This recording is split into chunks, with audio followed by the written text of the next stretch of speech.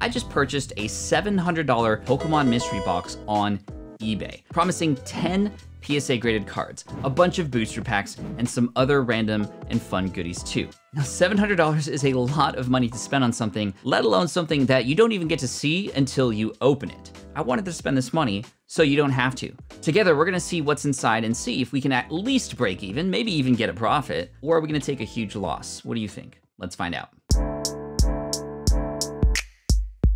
So I bought this box before the channel started, so there's absolutely no possibility that this seller ever knew who I was. Sometimes they like to stuff extra goodies in the box when they know it's gonna be shown on video so that you will buy those mystery boxes too, but not this time. While we crack this open, I'm gonna keep track of how much money we've earned along the way. And again, hopefully we can at least break even. All right, so real quick, something happened while editing this video. In fact, two things happened. First of all, after watching this all the way through, I found that it was quite long. And you know what? I wanted to shorten it up, get it going, get to the hits, get to the good things, get to the not so good things. And number two, I used the wrong microphone the entire time. Loser. But it's okay. It's all right, because I think this actually works out in our favor, because I get to do a little voiceover play-by-play, and then I've actually had some time to do some research on these things, because honestly, some of the stuff that I pull out of this box, I've never seen before, ever. As we're opening things up, I'll share the value of each item, plus a running total along the way. Before we get into it, hit that thumbs up button and subscribe to the channel if you haven't already, because this stuff helps out a lot. So appreciate you being here. Thank you, and let's get back to it.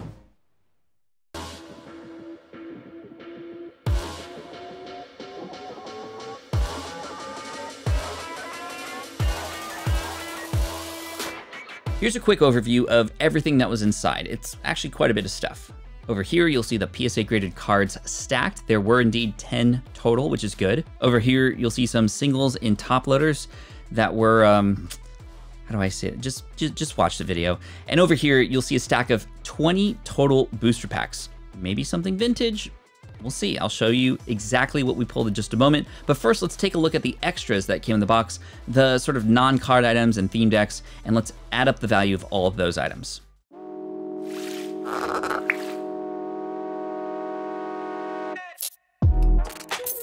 All right, so for these, we're just gonna chill out, sit back, relax, because there's nothing really worth talking about here.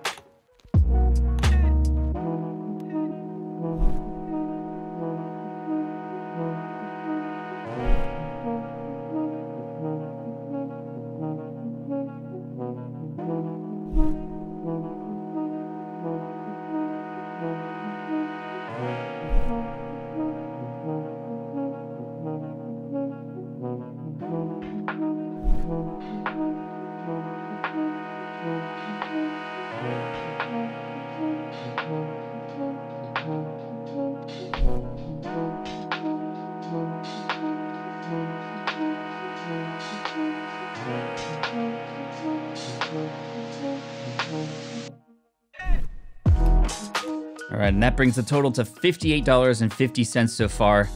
Got a lot of work to do, but we still have a lot to open up. All right, next up, we got the singles top loaded, which is a good sign, but let's go through these real fast. All right, first up, as you can see, we have a Chansey Reverse Holo from Evolutions. It's not even centered properly, not the best condition, so let's keep going. Next up, a Blossom from Holon Phantoms, which is a set that has the Gold Star Pikachu.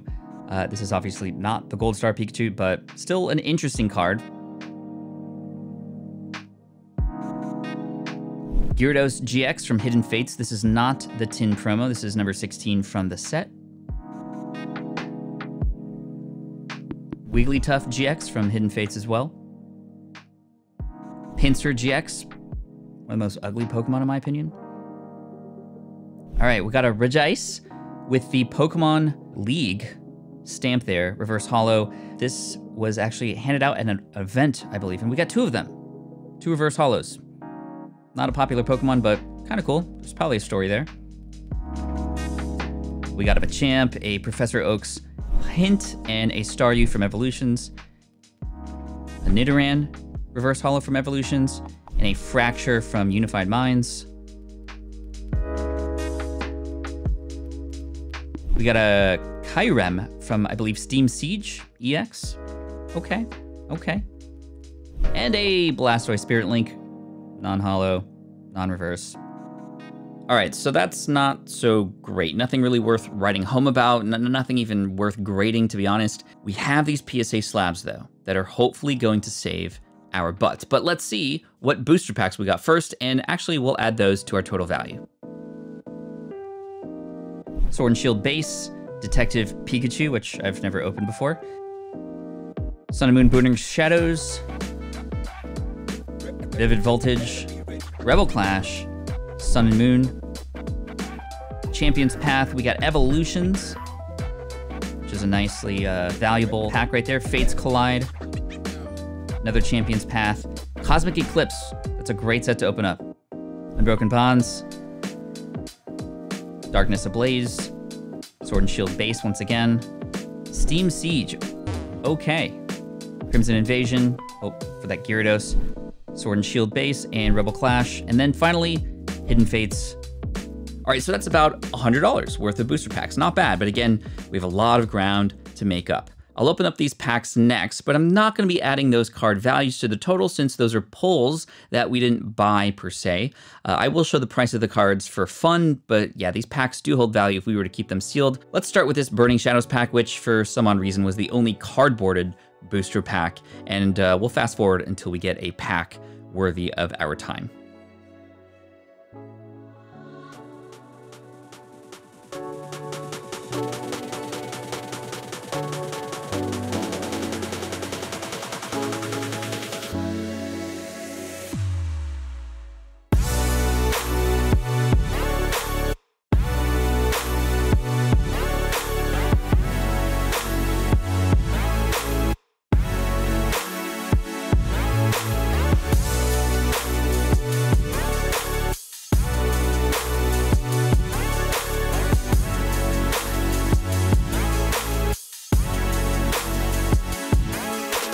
So it's sad when the first pack to give you something decent is Steam Siege, known as one of the worst sets ever made, with literally nothing to look forward to in this set.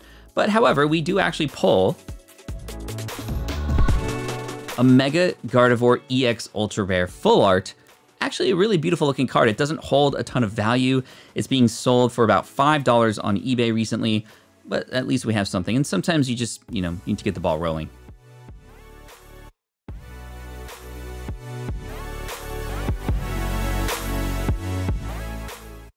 Darkness Ablaze. I actually haven't opened up much of this, but there's definitely that Chase VMAX Charizard Ultra Rare, which we all want. And there it is. There it is. Let's go. This is the Chase card in the set, and you might recognize the same artwork in the Champion's Path set as the Rainbow Rare, but wow, this is awesome. This recently sold, get this, ungraded, pack fresh on eBay, for only about $90. It's been hovering between 90 and 120 lately, but still a great pull indeed.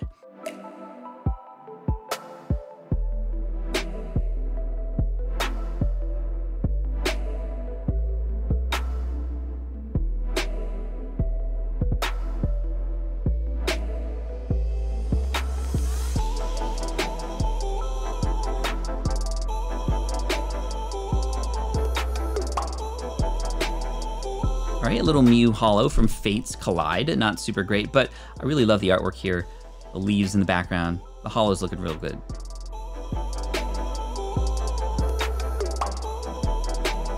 And now, XY Evolutions from 2016, a very popular set now that was once considered sort of just extra not so great, but brings back a lot of nostalgia for people since it uses original base set artwork, and it's a set that I actually recently completed in whole, which is pretty cool. And I have some cards at PSA right now being graded, but we have a Gyarados Holo and a Doduo Secret Rare too, but this Holo is definitely a great pull, although this one has a very apparent print line going through it, which if I were to get graded on this, it would not help at all. Plus the centering is a little bit off too, but you know, it's a pull and I'm definitely happy with it. Gyarados is one of my favorite Pokemon. I have a base set 2 version of this card, which is in much better condition and from the year 2000. All right, let's keep going here.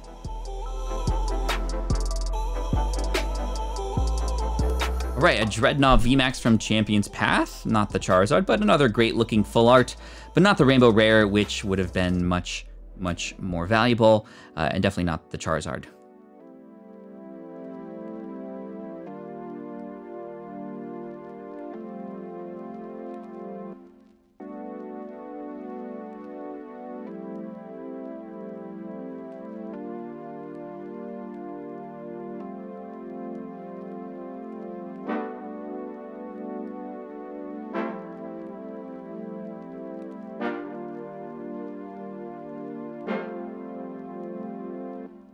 So I've never opened a Detective Pikachu pack before. This is one of those that has only 4 cards in it, but when opening it, we actually did pull a Charizard. It goes for about $12 raw on eBay. I mean, any Charizard is good, right?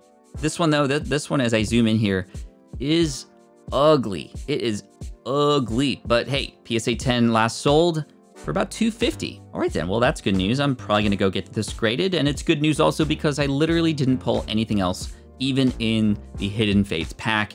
And my rare from Hidden Fates was Blaine's Last Stand. Okay, well, there we go. Great pulls, quite happy with everything, especially because of the Charizard that was pulled from Darkness Ablaze. And I won't be adding these values again to the total box value, but for $100 worth of booster packs, I think we definitely came up on this one. All right, so let's put that total box value back on the screen and let's begin to add to it with our PSA graded cards. Starting with a PSA 8 Rayquaza EX Black Star promo. Decent card, I guess. This came from a Powers Beyond tin, and there are only 2 PSA 8s of this card in the world, which, yeah, sounds kind of cool, but the rest are 9s and 10s. And the 9s are going for about $75 on the high end, so I'd probably put a value of about $30 to this one. Next up, we have a Gem Mint 10 Eevee Holo, which is awesome. Having a Gem Mint 10 in a mystery box is always good. Eevee also is a fan favorite, and a 10, well, that's a good sign. I'm hoping we get more 10s here in this stack. Unfortunately, this isn't the shiny Eevee from the subset here in Hidden Fates, but yeah, that would have gone for a lot more, for about $150 at a PSA 10. This one instead goes for about $50 with a population of 11 total in a PSA graded 10. Next, we have a Sword and Shield base set Rainbow Rare Lapras. Rainbow Rares are great. However, at an 8, it's definitely far less valuable, obviously, than a 9 and, of course, a 10. Get this, there are only 2 8s in the population, 3 9s, and 76 10s. 70, what happened to this one? I feel left out. 10s go for up to about $150, but an 8, I mean, there's not even any data for this. So I'm gonna put this at around $30. All right, so this one right here is very interesting. This is a Volcarona from 2012, so quite an old card, black and white. And this is actually a pre-release card promoting the Dark Explorers expansion in the black and white era of Pokemon, but more than a pre-release. It's actually a staff card, which is even more rare. Staff cards were given to staff members who held special events. And this one is graded a near mint plus 7.5, which isn't great at all, but still, staff cards are amazing. They've been rumored to be discontinued or at least put on pause for a while. And I have a video coming up about staff cards that I got my hands on recently that are extremely valuable. More on that later. Make sure you hit subscribe so you don't miss that. This one in particular, I'm gonna put this at, let's say, $45. Rare, but there's no demand. Next, we have a Raichu GX from the Hidden Fates tin. This is a promo card, the least popular of the 3 in my opinion. There's Charizard, Gyarados, and then this Raichu. And this one at a mint 9, I just know it's not gonna go for very much. I mean, we're talking $25 with a population of 83. Then we have also from Hidden Fates, definitely an okay card to pull when you're opening packs, but not really what you want to see is a graded PSA card in a $700 PSA mystery box. We have some making up to do. All right, here we have a very popular card from the XY Evolution set in 2016, Mega Charizard EX Holo Full Art, but a PSA 7. The 10s have been recently going for about $225 on eBay, while the 7s, the last one sold, for $32. This is very disappointing, in fact. I mean, a 7, this isn't pack fresh at all, of course, and I don't know. Next, another Rainbow Rare Secret, Whimsicott, this time from the Unbroken Bonds set with a PSA grade of 8. The 10s are going for about 70, the 9s about 40 to 50, and the 8s, well, similarly to the rest, there is hardly any sales data because, again, there's so few of them, and not in a good way. I'm gonna say 25 bucks. You know, this is the risk you take when you buy things that you can't see. Now we've got a Lugia Holo promo card that came in a cool Break Evolution box back in 2016, one that was alongside another popular Pokemon, Ho-Oh. This card is really cool. Lots of people love Lugia. It's a highly sought after Pokemon, as I do. I love it too. But unfortunately, again, a very poor grade at a near mint 7. Only 2 7s exist, and this one is one of them. Yay. And so I'm just gonna assume that this is probably potentially $25 at the 7 graded level. Hoping for a home run here to catch up to the total cost of this box with their final PSA graded mystery slab, and that is a first edition Golduck from Fossil at a near mint PSA 8 grade. And yeah, I don't think this is gonna do it for us. First edition WotC cards, Wizards of the Coast, are always good to have. This is the only vintage card from that era here in this package. A 9 recently sold for 54 and another one for 46. This PSA 8, 35 bucks. In total, our PSA cards hold a current value of 322, which brings the actual value of this entire box, including the booster packs sealed and the extras, to a grand total of $480.35. That is a $219.65 loss. Okay, that was not good at all. Over $200 lost from this. Now, of course, we can hold on to these things and perhaps over time, the value will appreciate and we'll have earned our money back or maybe even have earned a profit. You know, a lot of this stuff, if you're looking to flip things, mystery boxes are definitely not the way to go. I've seen other YouTubers here in the Pokemon space get some mystery boxes. Some hit it out of the park, but who knows? Maybe those people knew they were gonna be featured on videos or not. I'm not sure, but I just wanted to give you an experience because I know that's really why we buy these things, right? We buy the mystery boxes because what if there's something in there that's great? And so you were able to get that for free today by just watching me lose money, but that's okay because I'm here to serve you and I wanted to bring some truth to this. So feel free to share this or rewatch it in case you don't understand. Just buy the cards you're looking for your collection, right? Or if you're willing to take the risk, take a little bit smaller of a risk and maybe open some booster packs and have that little adrenaline rush versus the big down that can happen after you see a $200 loss like this. So anyway, thank you so much. If you wanna help me out a little bit here on the channel, as it continues to grow, again, thank you so much for your support. Hit that thumbs up button if you haven't already, if you like this. And again, make sure you hit that subscribe button and the bell notification icon so you don't miss any more videos like this. We got 2 or 3 videos coming out each single week for you as I continue to build my collection, learn the lessons along the way, and that includes failures like this one. Thank you so much. I appreciate you. And remember, every adventure begins with a choice. Thank you for choosing Deep Pocket Monster. Peace out.